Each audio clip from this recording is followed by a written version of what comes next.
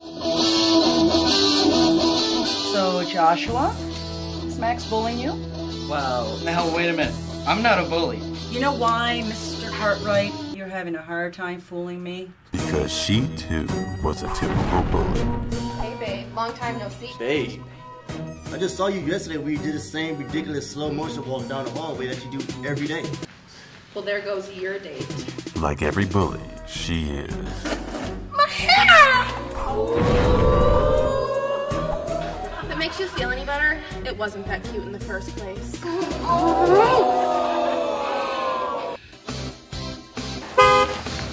out the way!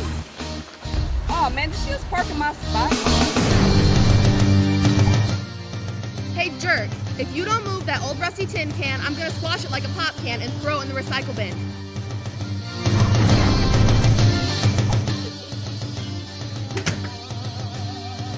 Tony, why must I come home every day to a sink full of dishes? This house is a mess. And a clean kitchen isn't gonna change that.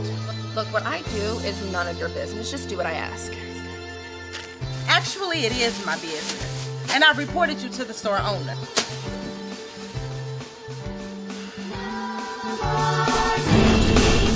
Tony. Yes, Mr. Teacher? Well, you do not be seeing you this summer. Why, are you gonna get them all out this summer? No, Tony. Summer school. But why? Is that your question? No, I demand an answer. But when bullying finally lands her in the principal's office. And you may never return to this school ever again. What do they do to you? They transfer me to another school. That doesn't sound that bad.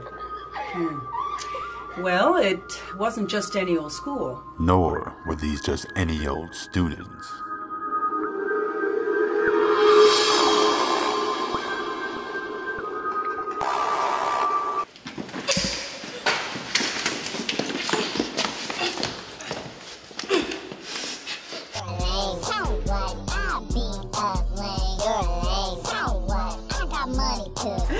Good job, Tracy.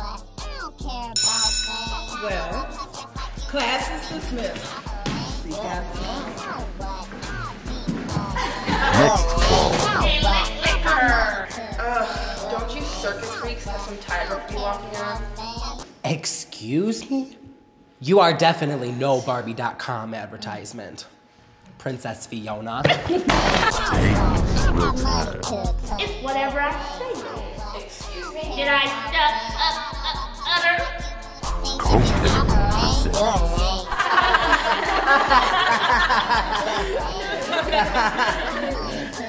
In case we didn't make ourselves clear, we run this.